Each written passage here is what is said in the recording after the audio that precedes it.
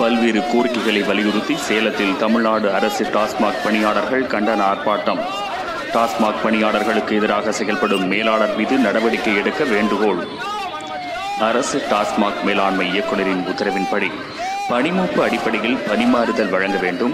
மேலாண்மை இயக்குநர் உத்தரவை பின்பற்றாமல் பணிமாறுதல் வழங்கும் சேலம் மாவட்ட மேலாளர் மீது துறை ரீதியான நடவடிக்கை எடுக்க வேண்டும்.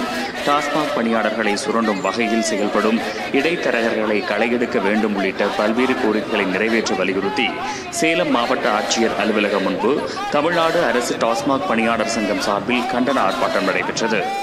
மாநில தலைவர் பால் பாண்டியன் தலைமையில் நடைபெற்ற இந்த கண்டன ஆர்ப்பாட்டத்தில் மாநில துணை பொதுச் செயலாளர் முத்துக்குமரன், மாநில அமைப்புச் செயலாளர் காமராஜ், மாவட்ட தலைவர் முருகேசன் ஆகியோர் கலந்து கொண்டு கண்டன உரையாற்றினர். இதில் 50க்கும் மேற்பட்ட அரசு டாஸ்மாக் பணியாளர்கள் கலந்து கொண்டு கோரிக்கைகளை வலியுறுத்தி கண்டன கோஷங்களை எழுப்பினர்.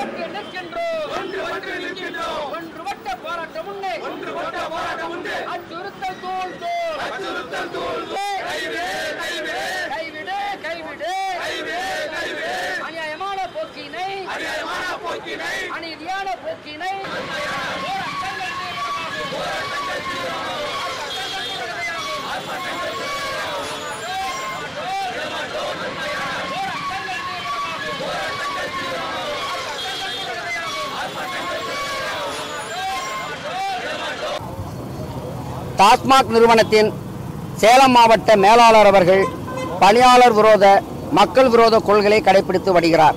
பணிமூப்பு வரிசையின்படி முதலில் இருக்கின்ற பணியாளருக்கு பணியிட மாறுதல்கள் வழங்க வேண்டும் என்பதற்கு பதிலாக 50வது 100வது இடத்தில் பணிமூப்பு வரிசையில் கடைசியில் உள்ளவர்களுக்கெல்லாம் முறைகேடான நிலையில் பணியிட மாறுதல் வழங்குகின்றார்.